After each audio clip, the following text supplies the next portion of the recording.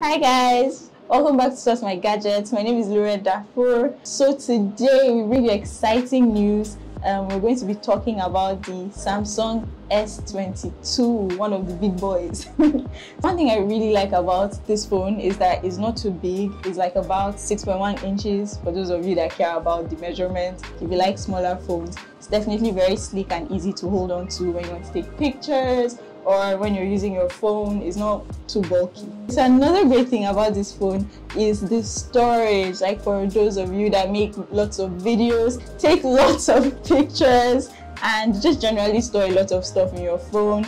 It comes in 128 gig and 256 gig. So I think that's more than enough storage, right?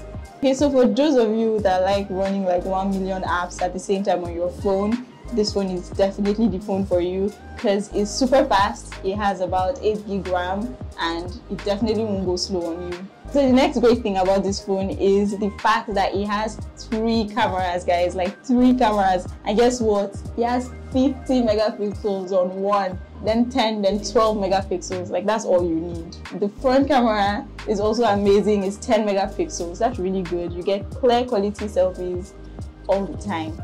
Next up, we're talking about the battery life. So like this phone can last for like 15 hours while using it. Like that's totally amazing because I know we're always on our phones, but 15 hours, that should be enough time. The last amazing feature about this phone is the fingerprint lock. So like if you don't want anybody getting into your phone, you can just use your fingerprint and that's it. Unless they cut off your finger, they can get into your phone. So like instead of using a long password, I think if you're like me, you'd forget at some point or get tired of typing your password in. So you just have to put your finger there and then your phone is unlocked. That's amazing. Okay, so that's it for this amazing phone. But there are other variations of the S22. So if you like something bigger, maybe you feel like this is too small, you like having bigger screen size, then you should probably go for the S22 Plus. It's 6.6 inches, so it's slightly bigger than this.